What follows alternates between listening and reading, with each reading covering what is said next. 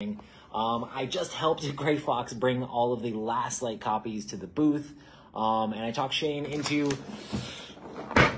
getting me this gigantic thing. This is the deluxe version of the game, but I also have the expansion as well. And I know some other cool people have done unboxings, but they're not the designer, and that's me. And so this is my first time ever unboxing. I don't think anybody is currently watching this.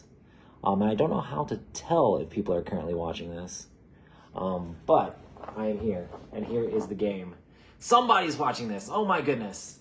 But this is Last Light. This is my copy here that I talked Shane into giving me so that way I could play with some media people, hopefully. I'm excited to check it out. I have never seen an actual production copy of this game at all. The copies I had before were actually like pre-production. The one that I had didn't have any resin planets and the cardboard wasn't final. We took that to Dice Tower East and had a bunch of people watching it. And Mike Austin is now watching, so I know at least one person is. Mike Austin's over there. He's my roommate. But yeah, stoked. I should open this up. But yeah, here we go. Ooh, let's see what's going on. But yeah, this is my first time. Well, at least we have good, strong shrink wrap. That's always important in case it rains on your copy of the game, which hopefully it doesn't rain the day that your postage comes. Nope, can't get in. That's it. Okay, turn it off. No, I'm just kidding. Okay. And it is no longer brand new because I have opened the shrink. Okay, here we go for the first time ever. Yay! So we have our rule book. So we have all of our stuff in here. We did a lot of work on the rule book, which I'm pretty stoked for. So Josh, which is my developer, we sent it back and forth with our editing team a whole bunch of times. And it looks so good. Another thing is I had like a bunch of friends go through it as well. I had Chris Yee and Mike DeLisio actually help me. I've actually found a few things that were like, hey, change this, do that. So Mike complains about rulebooks all the time, but if he complains about this one, he got an opportunity to look at it beforehand, so it's a little bit his fault. This is your quick reference guide, which shows you all of the exploration tokens and a little bit of what combat, how that works, which this is awesome. It also tells you how to put together your board and your planets, which is awesome. And then we have this nice sealed thing of punch board for all the little pieces.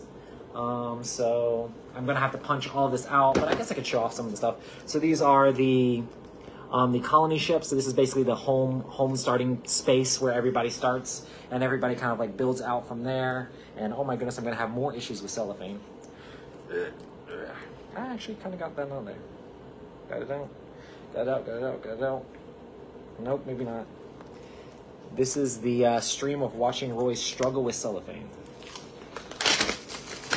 So, and I threw it everywhere. So we have all of our colony ships, like I said. First player marker, these are all exploration tokens. These are all planetary exploration tokens. These are all of the planet IDs. I know that in Alex's video, he talked about, what do you need these for? These are mostly for colorblind friendliness. They have like different icons on the bottom. And we worked hard to try to make these legible. So if you're colorblind, you can like be like, oh, what color is that planet? It's got this sort of symbol on it. And that matches your planetary achievements as well. This is the base game, or the base board for the base game. And one of the cool things that they really did here, I know Christian Strand was the idea behind this, but it has this spot UV on here. I don't know if you can tell, but it's like really shiny and has all this kind of like almost like, I don't know, atomic looking, like different like swirls, or maybe like Doctor Strange made all these, but you can see like the spot UV finish on these. So a lot of people are like, why is it just black? It's a space game. Well, this is at the heat death of the universe. There aren't other stars, so we couldn't put stars all over the board. But we have this cool spot UV and like different videos. So it's all very shiny, and we have all of our pieces here. We won't really get a good feel for how the game looks set up, but we've got a bunch of pictures other places for that as well. This is the thing I was really stoked about as well. This is the game tray that they have for all of your planets. I know we posted some production pictures of this, But not only does it have space for all of the base game planets, it will have spaces for all the expansion planets. So after everything's said and done, you should be able to fit everything in the base box, so it's easier for you to carry around a game night. And you do have your white dwarf star that goes in the middle there. This is the promo golden planet, which counts as all 4 colors when you're doing planetary achievements. And then you have all of your planets, which these are very specific to what you need for your planetary achievements. So, and these are the acrylic ones. So these even come in the retail version of the game. So every single version of the game comes with actual 3D planets. And I do want to say thank you to everybody saying congratulations. You guys are all super awesome. But I'm glad how this all fits together, and it holds all nicely in there. It's super cool. And then we do have, this is one thing I was super excited about, and I didn't necessarily expect, was how the deluxe, Lance is watching, the deluxe version of this comes together. Hey, I talked to Shane. I will not return it. Anyway, so yeah, these turned out super cool. And the cool thing about them is you have common resources, uncommon resources, and rare resources. And they're like super translucent. And I'll try to like show how they look. So you can kind of see, it looks kind of cool, but it's so hard to tell in person how cool it looks. But it's even cooler if you like look at it with the light behind it, because you can literally see how the light shines through. And you have those in silverish, clearish, purple, and the orange, which is for the rare. And this is one thing that like looks really awesome. Shane came with these idea for these canisters, and I think they look really awesome the way that it came together. But yeah, and then we have our asteroids here. These are basically for player count, so these basically clog up the board based on playing like low player count. And you have these that kind of like sit around on the board. But yeah, these could have been cardboard, but you have like actual versions that have the plastic ones in there as well. That's really cool. But yeah, I love those guys. And then what should we look at? Oh, the light tokens. So you have all these little light discs that you get. It's not time for dinner yet. But yeah, all of these are for light, so you can have them for the points. Wow, these look very Doctor Strange. I made a Marvel game I didn't even mean to. But yeah, these are really cool. I like the way that they came together. And they match the iconography on the cards as well. So, and you can see through them because light. But you have those, and then damage tokens, which you have a massive amount of damage tokens. Honestly, you have way more damage tokens than you should ever need in the game. But you definitely have a ton of these, and these are going to be awesome as well whenever somebody has persistent damage from different things. And I wish I could get this much right. I would win the game if I had enough. But yeah, everything's super, super cool. I love the way all the plastic stuff looks in the deluxe version. And we have all of our planet stands, and then our stands for the star in the middle, which is super cool. And then I want to look at some of the ships here. So I haven't even seen the other sculpts. We have all the bases, and these are like really wide bases, so that way when the board spins around, it's not going to like mess up and things like that. And then let's take a look at some of these shippy ships. And for the base game, we have red, purple, blue, and yellow. So that should be super cool. I want to see some of these different sculpts, because I've seen the basic sculpts, but I haven't seen how the other sculpts look. These are going to be really exciting to paint. Like, I can't wait to, like, paint these up. Like, when I have a copy that I can actually manipulate in that way, that'll be super cool. So this is the small for the purple color. Then you have the medium ships for the purple color. These have this, like, almost, like, very alien, very, like, almost, I don't know, it gives me, like, feelings of, like, underwater for these ones. It's pretty cool. I'm really excited that they were able to come up with all different sculpts for the ships as well. But yeah, I'm not sure which one of these is my favorite out of all the ships here. But I do like these. The small ones for the blue ones look very, very cool. Very small little guys getting in there and blowing stuff up.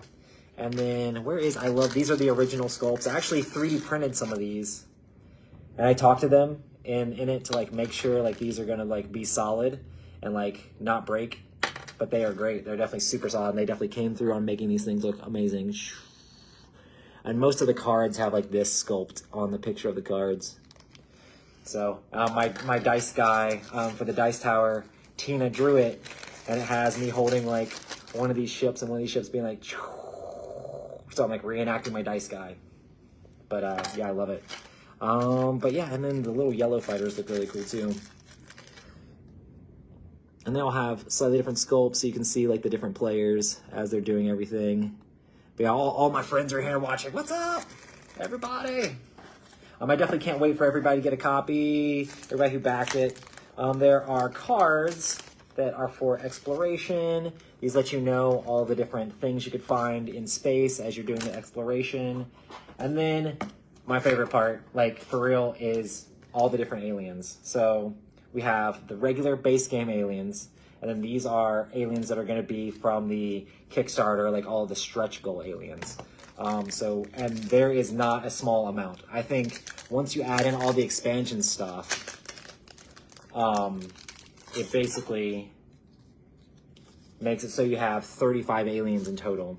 So you have the tech guys. These guys get extra technology. You have the Deshard. These guys want to get into combat and roll the bursts so that way they can get extra light. You have the legally distinct from Groot guys. If they're in the middle, they get extra points, extra light.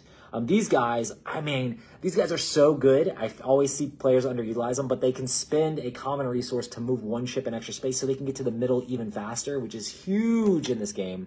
The Berlashan, they are trading guys, so they're all about trading stuff up. Then we have these guys. These are the ones that if your ship would be destroyed, you can immediately pay an uncommon to bring it back. So it's really hard to kill their stuff. And it keeps stuff out of your opponent's graveyard, which keeps them off light. These guys can trigger special abilities on cards, so they really want you to have special abilities on your ships. These guys are insane. They basically can like swarm the board, which makes sense. They look like bees. But you can pay an uncommon resource when you move into when you explore a planet to be able to immediately construct there. So building up your resources super fast.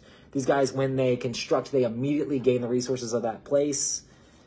These guys, oh man, I love these guys. Exhaust this card and pay that to gain the resources of the planet you control. So if you pay an uncommon resource, you could basically you can exhaust these guys and get a better resource. So especially if you have a light space, this is going to be huge. These guys want to blockade people. They'll get extra light. These guys can, basically when they're trading, they can upgrade with just one of the resource, but they give someone an uncommon resource, so they're giving away even better resources. But yeah, so they can upgrade stuff even better for their resources. These guys, basically, whenever they kill ships, instead of putting them in their graveyard, they can just get resources. These guys, they can basically re-trigger all of the exploration tokens on planets. These guys basically can play the mine card over and over again. This card, discard, action card, mine. I need to make sure to say the right things because I know some stuff went through development, but honestly, Josh will tell you, like, we haven't changed that much from, like, my original design after all the development and playtesting. These guys are basically better at knocking out when they kill ships. They need fewer in the graveyard to be able to gain light, so they want to blow up people's stuff. They're basically scrappers. Super cool. I love these guys, the Grawl. When you construct, you may exhaust this card and pay a resource to place one ship you constructed on a planet you control. So these guys can actually build their ships on planets that they control, which is huge. The Rock guys just get to add extra dice to the combat, and you have to exhaust them to do that, but they're just good at just basic fighting. These guys start the game with a gigantic ship. So it's a thing that just happens at the beginning of the game, but starting with a big ship means you can blow up enemy constructs at the beginning. And these guys are really hard to kill. So just an extra boost there. These guys you can exhaust and pay an uncommon to remove one of your ships from the board and replace it with a larger size. So these guys are basically constructing bigger and bigger ships as the game goes along. So that's huge. These guys just be able to start the game with rare planet beside them. So they're either going to get light or the rare resources. So they're going to be able to build better ships and build better technology than other people if they get lucky with that. These guys...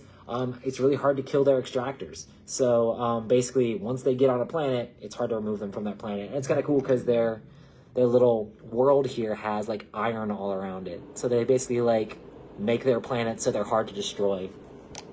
And then we have these guys. You can exhaust this card to deal damage to an opponent's ship or construct take one random unresearched tech from their hand and manufacture it immediately for free. Stealing your technology.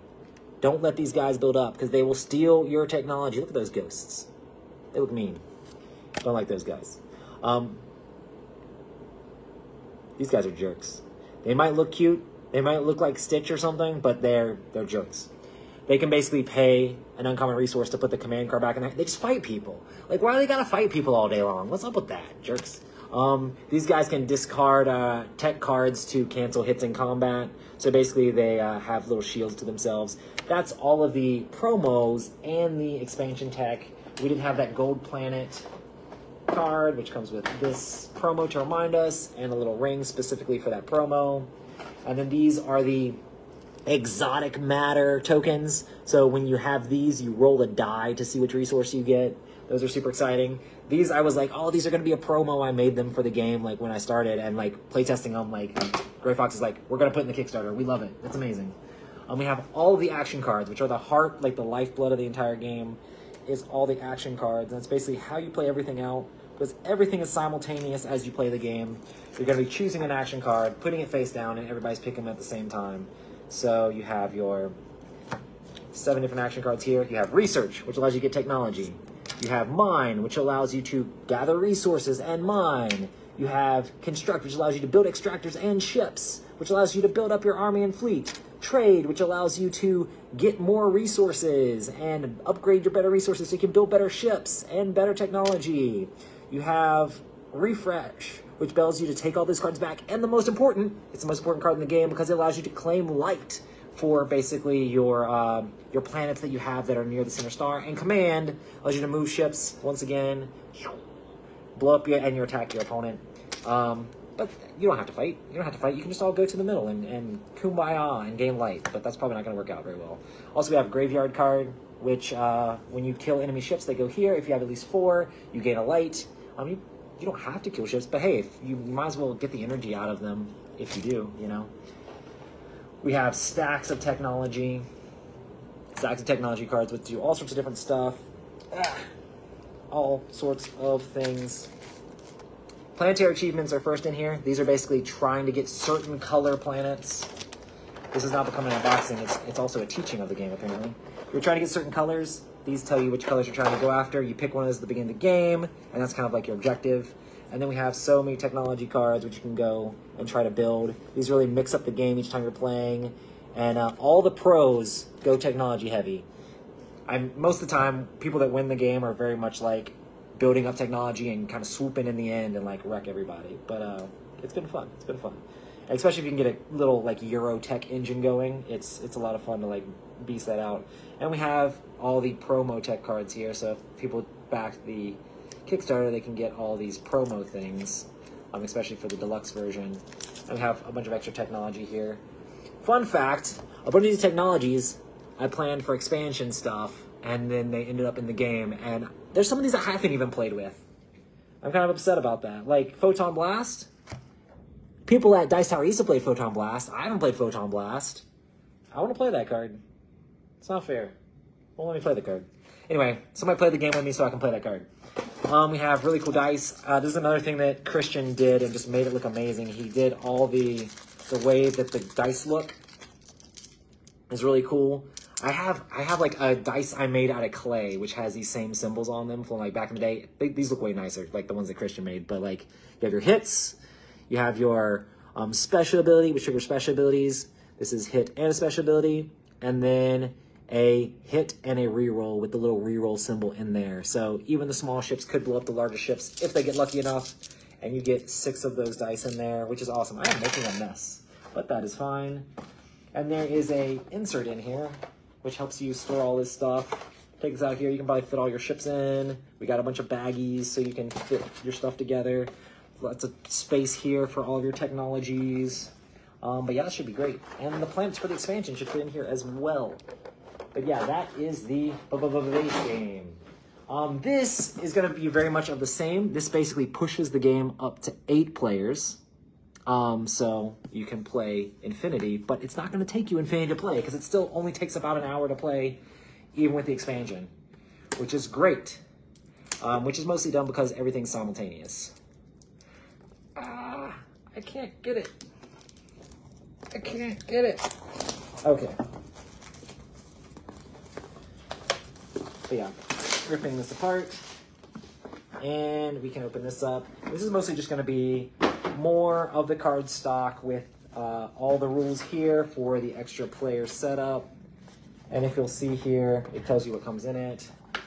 And then also all the different players. And if you notice, when you add more players, you add these little boards on here, which make the board a little bit bigger. And you have 4 of those in here as well to be able to play with more players. We have a nice protective cardboard foam thing. And then all the stuff you need to basically upgrade for more players. You get a baggie of the planets, which will all pop into the thing from before. So you can pop all of these planets into this, and then everything will fit into your base game, because all the backers were like, oh, we want it to fit all in the base game. Makes sense. A bunch of new ships with different colors. These sculpts. I love that lime green. That lime green is really cool. If we're playing, I get to play lime green. Okay? Okay. And we have all of our little extractors, which I didn't look at the extractors for the other thing. Oh, they're already here. There's all of our little extractors for the base set, for the expansion. We got lots more resources for the expansion as well. And then lots more light tokens for all of your stuff. So that way you can be able to play at higher player counts. And all of your action cards for the extra players. They actually have copies at Gen Con. I'm excited. We have extremely limited copies. I think they're doing 25 to 30 a day, so it depends on the day, but not very many. We had like a tiny stack that I helped them pull out of their storage. But we have a few more expansion aliens. One of the cool things about the Game Found is if you didn't want the high player count, like say you only ever have 4 players to play, you could still get these expansion aliens during the Game Found, and it was like not very much to get them added on. But these guys make people reroll. For each blank and enemy rolls in a sector containing one of your ships, you can assign a damage to their ship type, so you don't want to attack them. So they're mean. These guys can have an extra mod, so even their small ships can have at least 2 mods, so they can spam all their stuff. Give me those planets! All about the planets. Do you have examples of the acrylic planets or the dice? So the planets that I have were the acrylic, and I should do a like show off. Shane actually gave me the resin planets too. So I'll have to take those out and compare those for you guys. This is Ruthie's favorite alien. It's a gigantic slug that gets light for destroying stuff. Why her favorite alien is a gigantic slug that gets light for destroying stuff, I'll leave that for you to figure out. But if you play the game with her, it makes sense.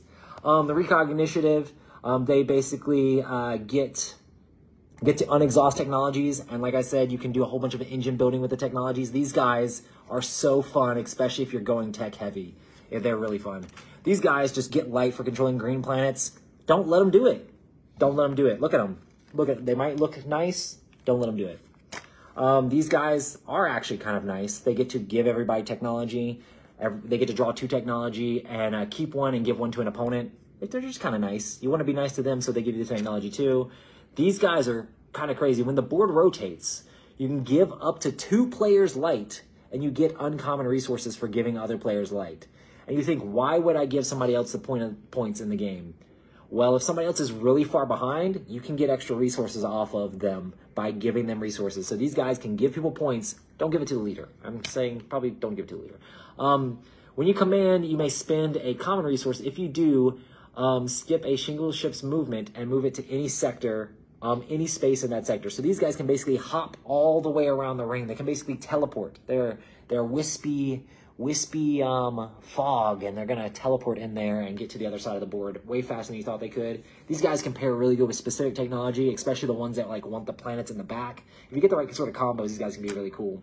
These guys always go last in combat, or when you're movement, which you would think is like, but the fact that all of the movement happens, then combat happens, this could be a really big deal for you if you're trying to get out of that. These guys are mean.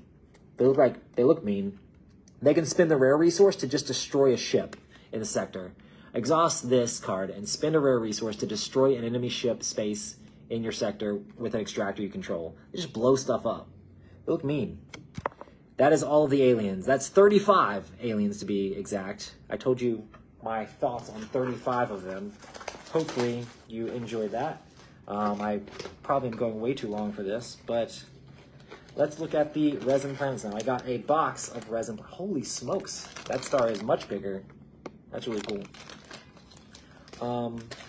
But yeah, so let's see. Here is a blue and red. Let's just see the difference. There's see it's stretching. Okay, so this is an acrylic planet. This comes with every version of the game, including the retail version. All comes with 3D planets. These are what the hand-poured resin ones look like. So you can tell they have like this pearlized like swirl to them, and they look like really crazy and funky. Like look how it's kind of like, these look cool. These look even cooler because they have like that pearlized effect to them. And these are all like hand-poured resin, so they're more expensive to make, but they ended up coming out really cool. Yeah, I think the golden promo star kind of looks like that too, you know, because it still has that very like special like swirled like resin look. But that's the difference in the acrylic ones. I do have a box here. Let's see, what's in this? I think it is a light.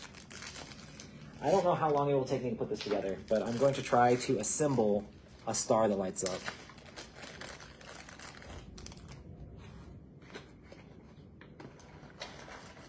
Sorry, that is what I mean was resin planets, yeah. So, let's see here. Here is that. I need batteries. Shane said that the batteries are, oh, I don't have a screwdriver. I have to get a small screwdriver to make this happen. But I will show you kind of like what this looks like with the star. I don't know if it, okay.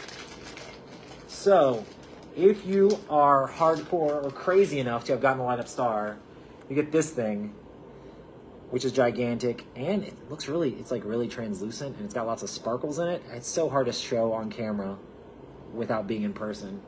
But it's got tons of sparkles on it. We have this light up base, and this will actually sit in the middle of your board. You put batteries in there, which I have the batteries, but I don't have a tiny little screwdriver for that little screw there. But we'll have to post pictures of it lit up at some point.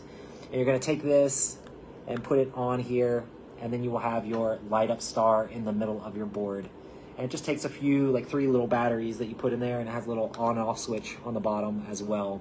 And you can have a light up star for your last light. If it wasn't deluxe enough for you, it's also straight up lit, as the kids say. Sorry. And I have planets for the expansion as well. But yeah, I think I have mostly gone through everything. I have made a gigantic mess of everything here, sitting in my hotel room in Indy with our nice little view here. But yeah, thanks so much everyone for joining it.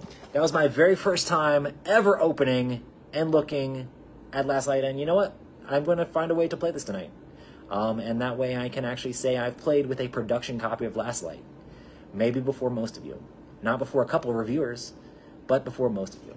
But I do hope that you guys have a lot of fun, and I can't wait for all of our backers and GameFound people to get their copies. And, but yeah, I'm going to probably go to dinner and then find a way to play this game. Anyway, thanks everybody for watching this. I hope this saves on Facebook. I don't know how that works. And thanks everybody who said congratulations. Make sure to leave in the comments or share with me. Like, honestly, the support for this has been amazing. Like, I couldn't have done it without so many awesome people backing the game and sharing about the game. And I'm really hoping that the word gets out there, you know. I mean, we're trying to make it look cool, we're trying to make it look exciting, but we're also trying to make it like play really well, you know. All of this production stuff was Gray Fox. That was not me. You know, they made sure that this happened and made sure it looks the way it does. If the game doesn't play good, that's my fault. But I think it will. I think you guys are going to have fun with it. So anyway, that has been Last Light Unboxing. See you guys all later.